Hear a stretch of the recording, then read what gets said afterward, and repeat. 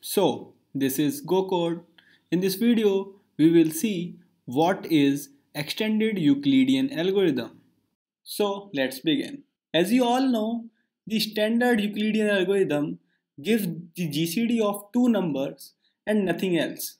But if we keep track a bit more information as we go through the standard Euclidean algorithm of finding GCD, we can discover how to write the GCD as an integer linear combination of two original number for which we are finding the GCD. Means we can find integer x and y such that the GCD of two number a and b can be written as a linear combination of a times x plus b times y. Now first let's figure out how we can find the values of x and y, and later we will see the application of this equation. Spoiler alert. This type of equation is used to find modular multiplicative inverse and to solve Diophantine equation in two variables. If we have to find the GCD of two number a and b, then these two are the general step that we are follow to find the GCD using Euclidean algorithm. In each step, the new value of a and b is determined by the immediate previous step. That is, here the value of a is b and here the value of b is this Ri. Means this b is transferred to this position and this r is transferred to this position, and the next step will become this. And we will continue this step till the remainder not become 0.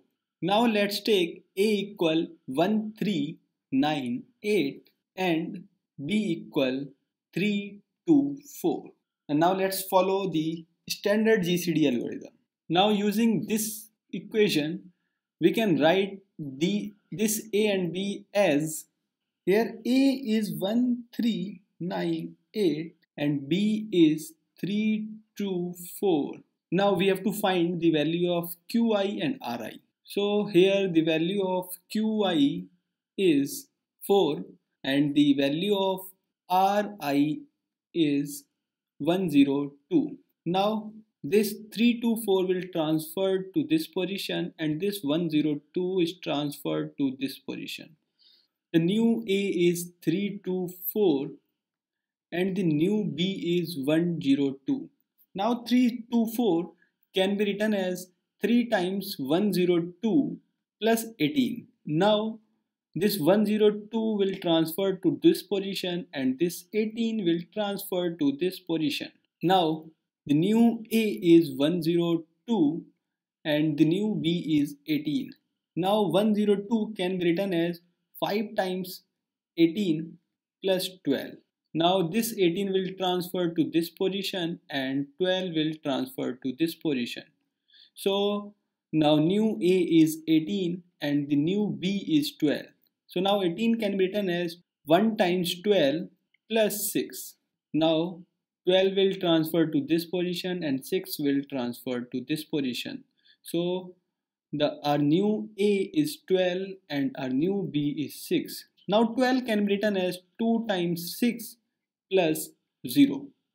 And now we will stop here because our remainder will become 0. This means this 6 is our GCD of this a and b. The key idea is that a, b and r can be treated as a variable. Means here the a is this and b is this and r is this. So the numbers which are underlined can be treated as a variable. Now let's write each of these steps in terms of remainder. Now here the remainder is 102. So 102 can be written as 1398 minus 324 multiplied by 4. And here the remainder is 18. So 18 can be written as 324 minus 102 multiplied by 3. And here the remainder is 12. So this can be written as 12 equals 102 minus 18 into 5. And here the remainder is 6. So 6 can be written as 18 minus 12 into 1. And here the remainder is 0. So 0 can be written as 12 minus 6 into 2. Our main task is to get this equation. So in this equation, the left hand side is the GCD of A and B, and the right hand side is the linear combination of A and B. Now you can see that in these steps, this is the only step where the left hand side is the GCD of this A and B, because here the GCD is 6. So let's take this equation. So 6 equals 18 minus 12 into 1. Here the important point is we should know which of these numbers are variable. Here in this step we know that 6, 12 and 18 are the variables. So let's underline them. 6, 18 and 12 are the variables. Now from this step we know 12 can be written as 102 minus 18 into 5. So let's substitute the value of 12 here. So this will become 6 equal 18 minus 102 minus 18 into 5 into 1, which will become 6 equal 6 into 18 minus 102. Now here the variables are this 6, this 18 and 102. Now from this equation we can write 18 as 3 to 4 minus 102 into 3. So let's substitute the value of 18 here. So this equation will become 6 equal 6 into 3 to 4 minus 102 into 3 minus 102. So this will become 6 into 3 to 4 minus 19 into 102. And here the variables are this 6, this 3 to 4 and this 102. From this equation we can write 102 as 3298 minus 324 into 4. So let's substitute the value of 102 here. This equation will become 6 into 324 minus 19 into 1398 minus 324 into 4. So this will become 6 equal 82 into 324 minus 19 into 1398. And here the variables are this 6, this 324 and this 1398. Now here you can see that this 6 is the GCD of A and B, and 324 is B and 1398 is A. So our task is done.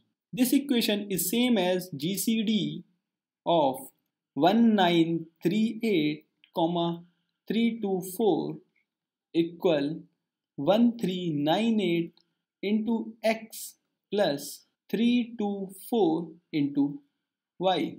Now let's compare these two equations. So by comparison, the value of X become 19. So X is 19 and the value of Y will become 82. So value of Y is 82. So this is how we can use standard Euclidean algorithm to write the GCD of two original number as a linear combination, and the value of X and Y can be found in this manner. Now let's see once again. Our task is to find the value of X and Y in this equation, and we saw the two steps that we are follow in the standard GCD algorithm. After that we take A and B for an example.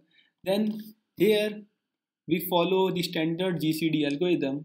After that here we rearrange our each step in terms of remainder, and then we will take this equation, because only this equation have the GCD of A and B on the left hand side. After that we will substitute the values of variables, and in the end we will found our original equation that we are finding, and by comparison we find the value of x and y. Now you may wonder, what the heck is this? But this process is called extended Euclidean algorithm. Now you know what is extended Euclidean algorithm. These steps are the steps that are followed in the extended Euclidean algorithm. Now let's stop here, and in the next video we will see how we can implement the extended Euclidean algorithm and how we can solve the Diophantine equations.